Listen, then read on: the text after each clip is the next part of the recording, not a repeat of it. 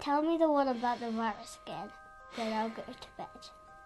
But my boy, you're growing weary, sleepy thoughts about your head. Please, that one's my favourite. I promise just once more. Okay, snuggle down, my boy, though I know you know full well. The story starts before then, in a world I once would dwell. It was a world of waste and wonder, of poverty and plenty, back before we understood why hindsight's 2020. You see, the people came up with companies to trade across all lands, but they swelled and got much bigger than we ever could have planned. We'd always had our wants, but now it got so quick. You could have anything you dreamed of in a day, and with a click. We noticed families had stopped talking. That's not to say they never spoke, but the meaning must have melted, and the work-life balance broke. And the children's eyes grew squarer, and every toddler had a phone. They filtered out the imperfections, but amidst the noise, they felt alone. And every day the skies grew thicker, till you couldn't see the stars. So we flew in planes to find them, while down below we filled our cars. We'd drive around all day in circles. We'd forgotten how to run. We swapped the grass for tarmac, shrunk the parks till there were none.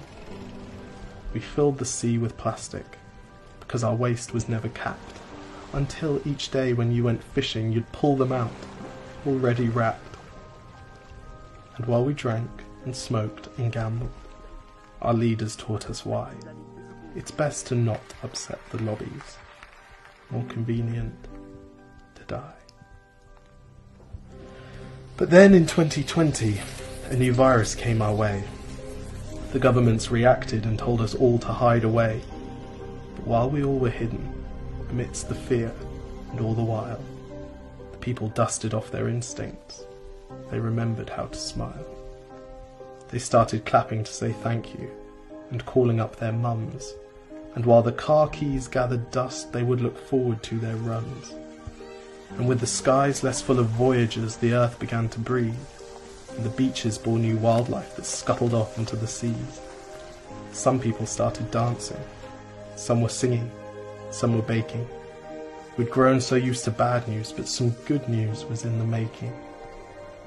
And so when we found the cure, and were allowed to go outside, we all preferred the world we found to the one we'd left behind. Old habits became extinct, and they made way for the new, and every simple act of kindness was now given its due. But why did it take a virus to bring the people back together? Well, sometimes you've got to get sick, my boy, before you start feeling better. Now lie down and dream of tomorrow, and all the things that we can do. And who knows, if you dream hard enough, maybe some of them will come true. We now call it the Great Realization. And yes, since then there have been many. But that's the story of how it started, and why hindsight's 2020.